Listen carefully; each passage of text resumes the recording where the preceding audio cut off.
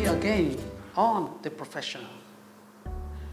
A true professional must be able to demonstrate some globally acceptable norms and standards or etiquettes. The behavior of professionals are consistent across the world. So you cannot be a professional manager somewhere and unprofessional elsewhere. So these are globally acceptable standards and benchmarks. So as we deal on this show, I'll continue to reel out certain elements, certain variables, certain factors that make you a true professional, both in Nigeria or any other part of the world. Remember, we started on this show by dealing with the acronym professionals.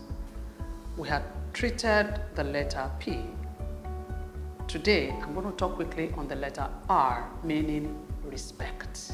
What does it mean to say respect people?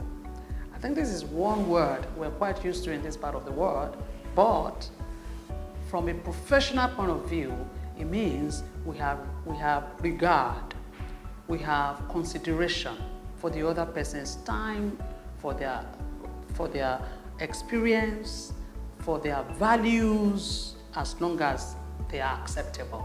Okay, so you hear my story. It was a pitch process, supposedly in a multinational agency, multinational organization actually. We had been invited. Unknown to us, one of the members of the client's team had already promised another agency with or without the merit of the case. And when you are unprofessional, you will lose track of certain protocols and etiquettes. Therefore, this person, in a bid to quickly close the deal for the friend, did not follow acceptable protocols. We were kept at the reception for hours, 3-4 hours at the reception.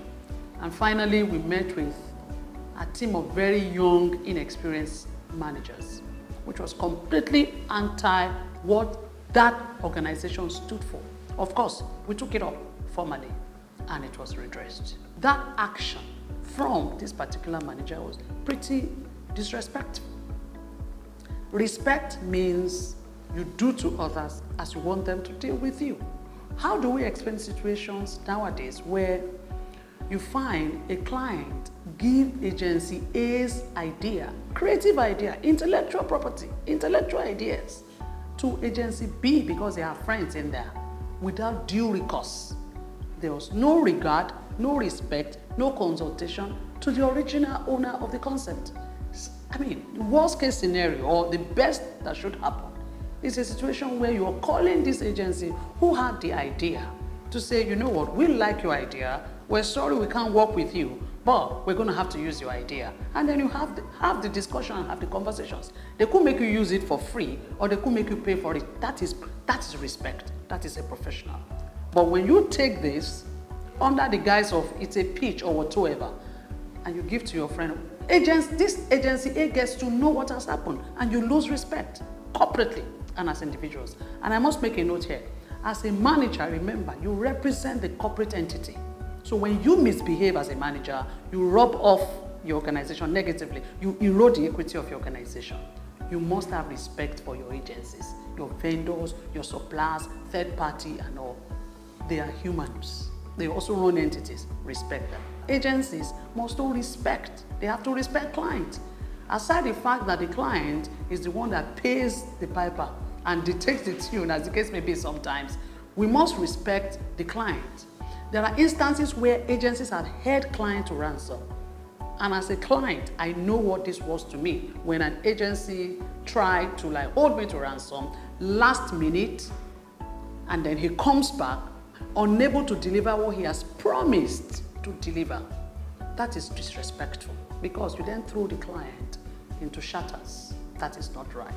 In rounding up, let's remember that we must respect ourselves as agencies, as clients, because we need ourselves.